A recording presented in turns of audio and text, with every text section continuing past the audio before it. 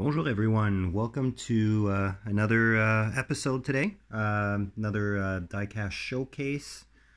Today's episode is going to be about a M2 specifically in 1/64 scale, and we're going to be looking at a series that I really enjoy. Basically, we're going to be looking at some auto drivers on card. So in my previous M2 episode, we looked at some boxed cars, and you saw a couple more in a couple other episodes as well that were boxed. The ones that we're going to be looking at specifically, to give you a bit of background, is cards. M2 vehicles that are going to be on card. So no acrylic box, regular cardboard card with a base. And they're going to be a little bit less intricate if we're going to be talking about opening parts, which does lower the price. But at the same time, M2 really took full advantage of the fact that they had all that room on the cards to actually put some nice vintage ads, which I'm a big fan of, as mentioned in previous videos. So without further ado, we'll check out some carded M2s, and we'll start with a couple cars from the 1950s. So first and foremost, we're going to look at a 1957 Chevy Bel Air. One casting that M2, in my personal opinion, is really good at producing. Proportions of the car are great. And you know, the M2's mantra is detail like no other, and in this case I think they pretty much meet that criteria, especially at the price point where these are versus the boxed versions, and the savings thanks to less packaging and no opening parts. So this is a 2019 release out of the M2 Auto Driver series, limited to 6,800 pieces worldwide. Yeah, it's on an old Chevy ad, basically, for the Bel Air. You've even got all the details on the bottom and whatnot there, in regards to the actual ad that probably was produced in a magazine or something like that. And we have here a pretty interesting little trinket where it shows basically the parts. So 25 parts. Mind you that M2s that would be of the different generation, sorry, a different series, they would have more like upwards of 30 parts, sometimes even over 40. And another thing that's really cool is the fact that on each card, you'll notice for this specific portion of the card where all the parts are detailed, you'll notice that it's not just one car basically as they used to do 10-12 years ago. Same car. It's really going to be based on the car that is included on the card on certain of these. So yeah, so this one in nice old rose color, very nice, some gold detailing in the grille, as well as on the little vents on the front fenders. Wheels are very nice with some white walls, some chrome hubcaps. The rear end right here, always with the plate with the vehicle's model year, which is great. So metal base, metal body, lens light throughout, rubber tires. Nice interior as well. Very well detailed, everything where it should be. Again, the proportions are great on the 57 Chevy by M2. Be it this coupe version, be it the sedan, be it the 2-door, 4-door wagon, they're really good. To follow along in the same optic, this would be the same series, same year of release.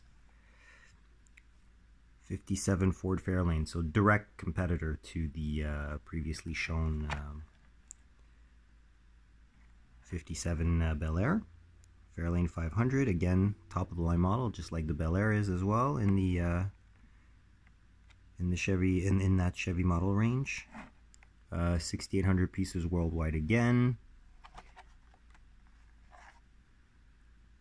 Painted front lights on this one.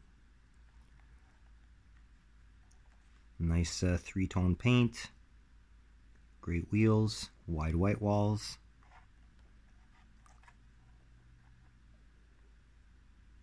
Great rear details. Love the interior on this one in blue. Very nicely done. Kind of hard to get a peek at the steering because the interior is a little bit darker on this one versus the previous silver gray one, but yeah, a really very nicely done car. Love the old school ad. Very cool. And again, you know, you've got it's really the original running ad basically being reproduced on the card. Again, here's the rear, and you'll notice, as mentioned, this one has 20 parts. As you can see, this is the actual car, so that's cool. Not the same colors, but really great. So, yep, really like that one too. 50s cars are always very interesting to me. So the last one we're going to look at from the 50s will be the 1958 Chevy Impala, and a nice butterscotch yellow with the off-white roof, two-tone red and white interior, white walls and chrome hubcaps again, signature 58 Chevy grille with the painted details. A little bit of difficulty to focus there. There we go. Really nice. You can see the hood is cast separately, but it's not an opening part. So yeah, and these are painted lights as well. It's kind of weird. Why does the Chevy have lensed lights? Oh, okay, so front light on the Chevy, actually, they're not lensed. They're actually just silver plastic. But the ones on the rear are definitely lensed, so it's kind of weird.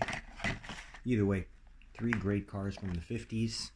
And now that we've looked at that, what we could do is delve into my favorite out of the big three American or domestic manufacturers. Let's check out some Mopars. To start off the Mopars, how about we check out this 71 Hemi Cuda. So you'll see that the card, this is a newer series, you'll see that the card as well is not really the exact same series, but it's a newer release, and obviously, you know, since the ad that's printed on there is from the 70s as opposed to being from the 50s, well, obviously, you know, different times. But yeah, this is a really cool one as well. I really like that. You got a B5 blue with the black insert there, the Hemi script. Wheels are very well reproduced. They're the rally wheels. You've got the Goodyear tires. 71 marked the advent of the 4 circular front lights as opposed to just the 2 on the Cuda to mimic the Challenger, make it look bigger or more imposing. Here's your rear end. You'll notice that these lights are painted on more higher end M2s. Same casting that's used, but you'll have separate pieces for the lights and everything like that, as opposed to just having some chrome on the front and some painted ones in the rear. Black interior, so there's not a whole lot that we can see in detail through the card, but very well done. Black with the Hemi hood scoop. All the details are there. The details are still phenomenal. And you'll see this is a release from last year. And obviously the card has changed. You still have the details. And what I find funny is that for the auto drivers that I showed you just before, they say 8 and up as the age recommended. This one's 3 and up. So on the back, however, it says 8 and up on the front of the card. Yeah, we're limited to on this one to. Sorry about that. A little bit of a. There we go. There we go. So 8,480 pieces. Obviously, as time goes by, we're seeing more and more copies of each respective car being produced, so they're not as rare. So on this one, we're going back to the auto drivers 2019 again. We've got a nice B-body Roadrunner. Oh, gosh, I'm so sorry about that, guys. It's all over the place. Yeah, so Roadrunner. This one we've got a more turquoise version of that blue. Yeah, 446 pack in this one. You've got the cool stylized wheels, polished with the Goodyear tires again. Love the 6-pack hood with the air intake. This is probably my favorite Mopar front end of all time. We're talking about vehicle in question. Really, really nice. Again, same type of details. Again, the painted rear lights, 1969 license plate. Overall, really good car. Really a cool car. Here's a little peek at the card art.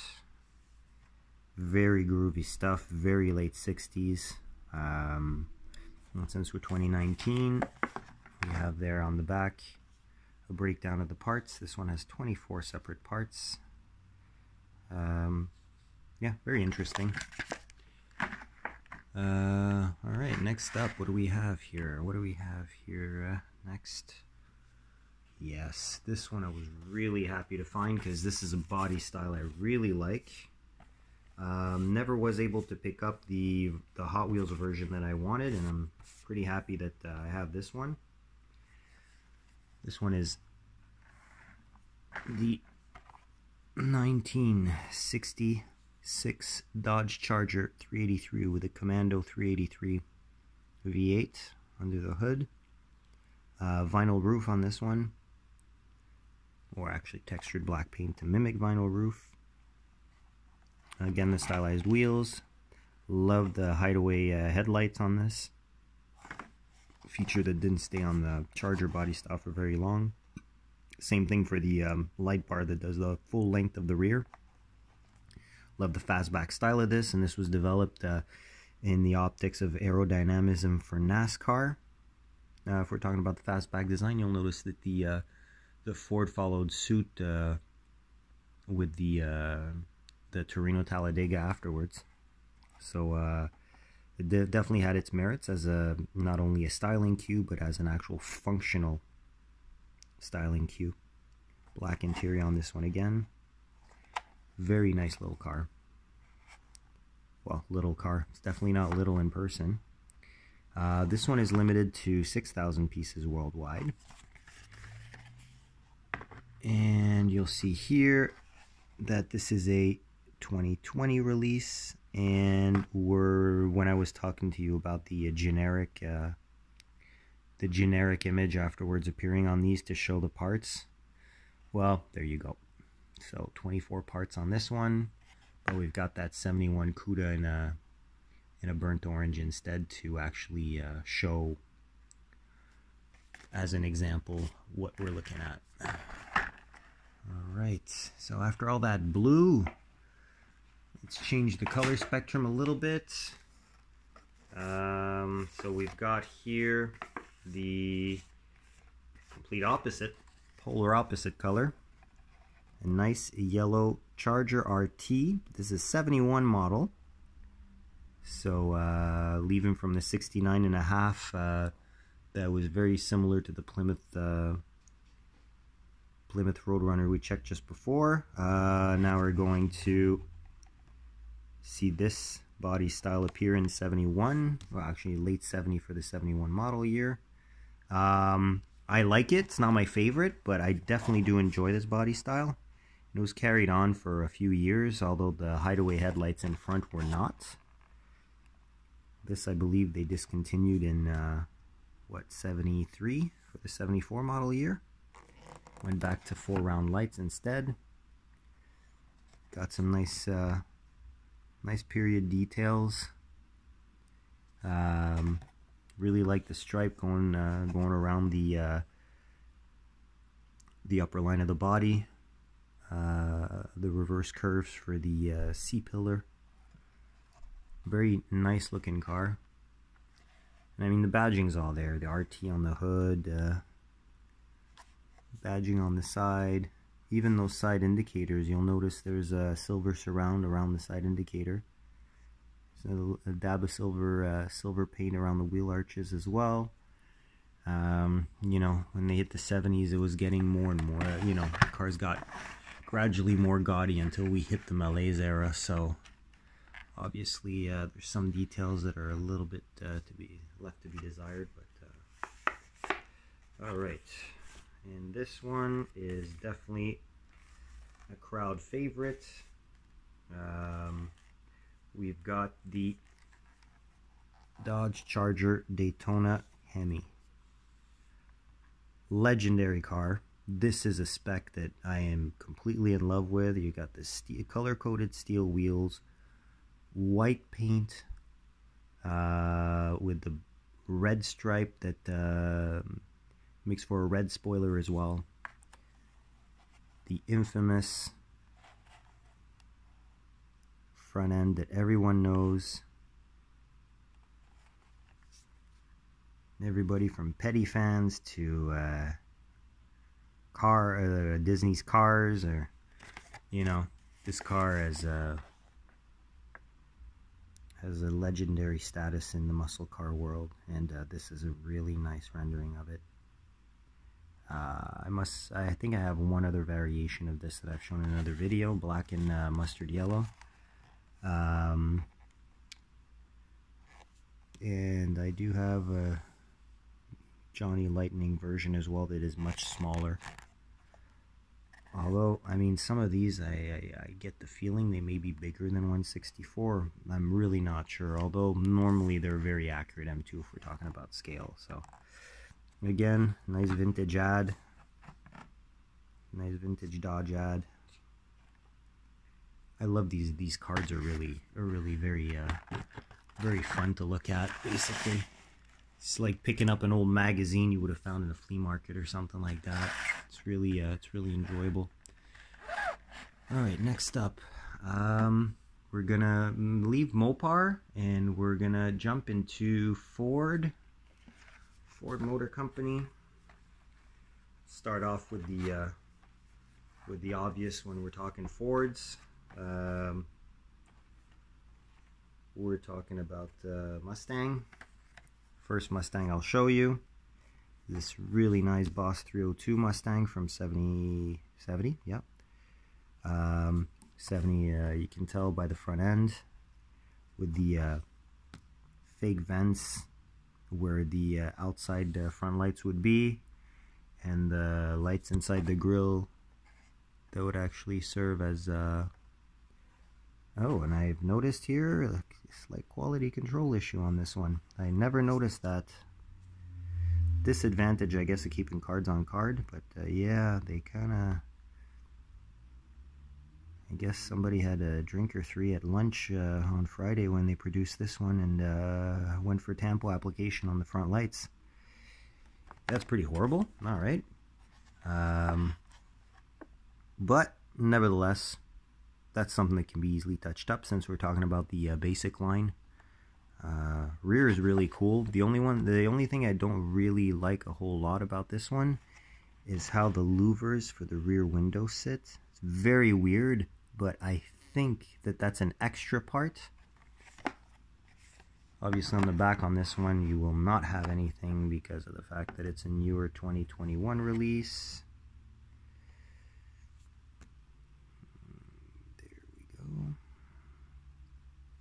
Yeah, so no description or anything like that. It would have been cool to have a little diagram to actually be able to see if there's a separate part, but I'm guessing there is, simply because of the next vehicle I'm going to show you, which is this one. Sorry about that. A little bit of stain on the bubble there. I'll just remove that so you can get a clearer view. There we go. Yeah, so next one. Pretty much same cast, but a different model. The 428 Super Cobra Jet instead of being the Boss 302. I like this one better than the Boss 302 personally. Not just because it has a bigger engine, because that's not always a plus, especially if we're talking about handling, but because of the spec. Love this blue, grabber blue. Love the color-coded steelies once more. Very cool. Love the fact that the SCJ does have that front lip. Rear end. Rear end is pretty much the same, except for the fact that it doesn't have the louvers. And I know that behind the louvers, there is actually a back glass, just like this one. So I'm wondering, basically, because you can literally see that there's a back glass on this. I'd need to open it to actually be able to see what it is. I'm guessing maybe we're talking about something that you take the car apart and you can change for the louvers if you want the louvers, or you can just decide to, you know, keep the glass as is, which would be my personal choice. I don't know. I have to open it to find out. Alright, next one, still 1970, but this time Ford Torino Cobra, which is a car that I do like. Maybe not as much as the Talladega or just the regular Torino, but definitely this one's cool. I love the front end of this one. I find it's very reminiscent of Australian muscle cars in its styling. Yeah, again, really nice card art. Definitely period. 8,480 pieces worldwide for this one as well. 2021, this one. Yep. And as opposed to Hot Wheels and Matchbox, when it's 2021, it was a 2021 release. I picked these up last year, so I know that for a fact. Yeah, cool model, definitely. Last two models I'm going to show you, we're going to be going into some Pontiac. And I've always said that I prefer the Firebird to the Camaro. Here's an example of this. How badass is that? Love the love everything about this one. Love the spec. I mean, the wheels are good. The color, the olive green, is great. It's a 400 cubic inch, so definitely the top spec one at the time for 68 for that Pontiac Firebird. Badging's all good. You got the vinyl top. Rear end, very, very similar to the Camaro. Very similar. But the front end is, to me at least, in my personal preference, the front end of the Firebird is so much better than the Camaro. It's got that, it's got a certain class to it, whereas Camaro is more brutish. I don't know. You've got that ram air hood with the twin inductions. Very cool. Black interior again, and that old ad. They provide you with some specs too. Very cool. Very cool. This one is 8,000 pieces worldwide. Yeah, really like that one. And last but definitely not least, and this is kind of like a type of card that you kind of don't take it off the card because it's just too perfectly matched up. This is the only one that's not that doesn't have a card art that's actually based on an old car ad per se. Got this Hearst 69 GTO with the Hearst card art. 8,480 pieces worldwide. This is also a 2021 release. Yeah, this is really. This looks mean. This definitely looks mean. This looks like a mean car. I really like this. The striping's good. The detail is good, and I really don't mind the Hearst on the door with that black paint and the pinstriping linked to the Judge graphics package. I find it fits super well, and the black paint makes all the silver detailing pop as well, which is also great. But yeah, I mean, this is an awesome car. Awesome car. Also has the 400 cubic inch V8. Yeah. So I'll end that here. Hopefully you enjoyed this little showcase. If you did, please hit that thumbs up on the video. You can always subscribe to the channel if you want to be notified of future uploads. And please let me know in the comments which one of these was your favorite. All right, so I'll let you go on that one. Hopefully everybody has a great day, and I'll see you on the next one. Take care. Bye-bye.